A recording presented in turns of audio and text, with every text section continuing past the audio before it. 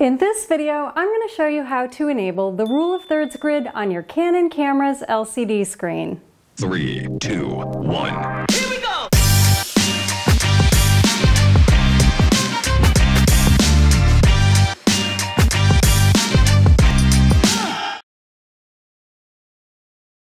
Hi and welcome back to DIY Film with Merle Becker, the channel where I help you make better videos.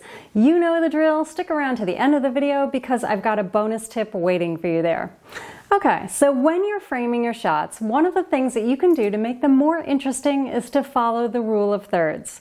This means dividing your frame into 3 sections, both vertically and horizontally, and placing your subject at one of the intersection points, or placing your horizon line either at the top third or the bottom third.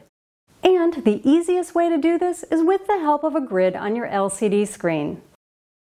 The good news is that Canon includes this rule of thirds grid on most of their camera models, so here is how you enable it.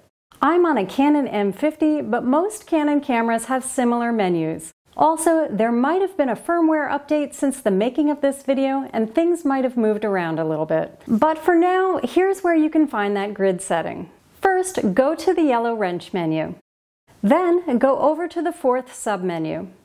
Then, select Shooting Info Disp for display, and scroll down to the grid display. Scroll down to 3x3, and lastly, hit Menu again. And that's it. Now you have a nice little grid on your display to help you frame your shots. Done and done. All right, let's do that quick tip.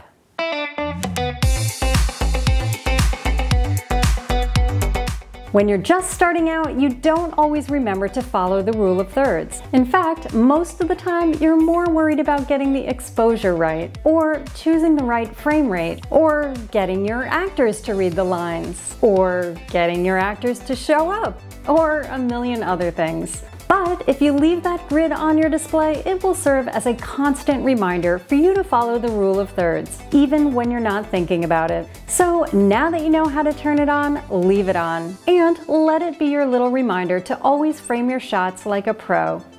And for more tips on making your shots more interesting, check out my other video, How to Frame Your Shots. I'll leave a link in the description.